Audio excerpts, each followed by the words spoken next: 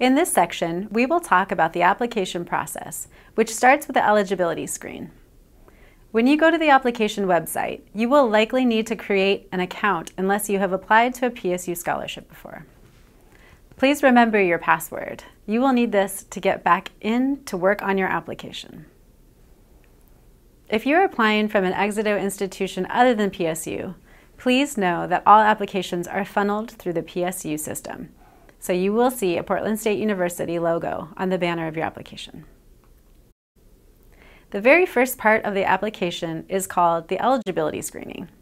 You will need to complete the screening first to advance to the full Build EXITO application. The eligibility screening for EXITO ensures that you meet the basic criteria for the Build EXITO program. If you're eligible for Build EXITO, you will be given the chance to proceed to the full application. This is only the first step. When you finish the eligibility screening, the text will say, "Congratulations, application submitted."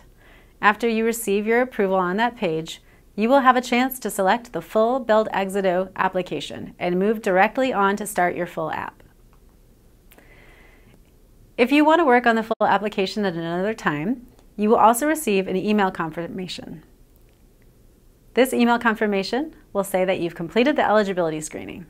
This confirmation email will include a link to the full 2019 Build EXITO Scholar application.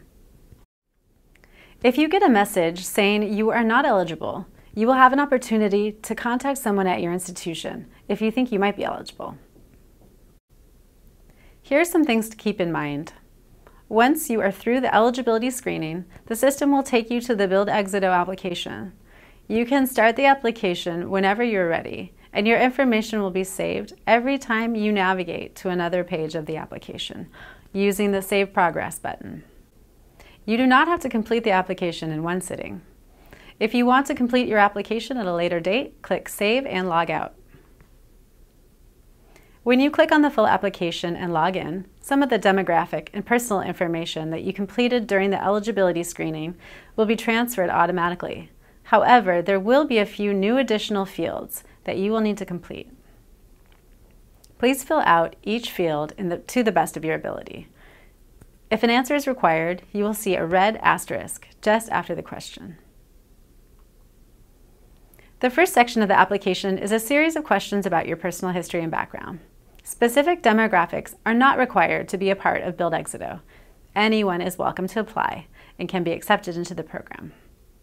However, we do ask these questions because we want to know as much as possible about our prospective scholars as we make up decisions about who will be in our next cohort.